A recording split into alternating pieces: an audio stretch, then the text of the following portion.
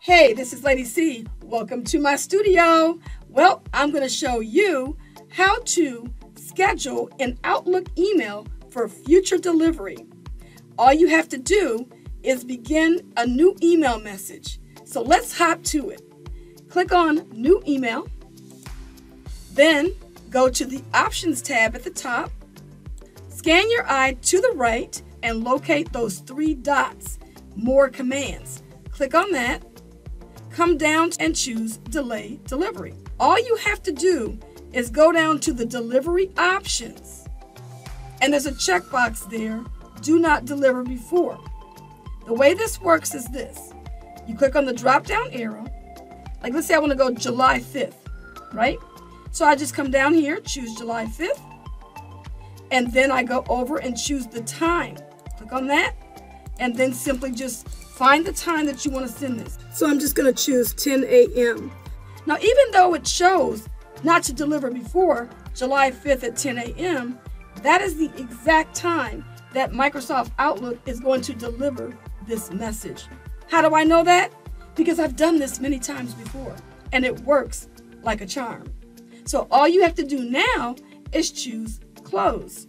And then, of course, you can go ahead on and you can address this email to whoever it's going to go to. Maybe I'm just going to type something about family. Then I'm just going to type test. And then I'm going to go ahead and choose send. Once you send the email, it's going to save it to your outbox. So when I go to the outbox, you're going to see my message that I just composed for a future delivery date. So it's going to sit here until July 5th at 10 a.m. At that point, it's going to send it.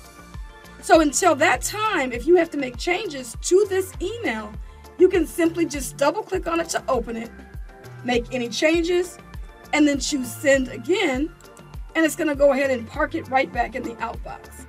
If you haven't already done so, be sure to subscribe to my channel and hit that like button. And I'll see you on the next video.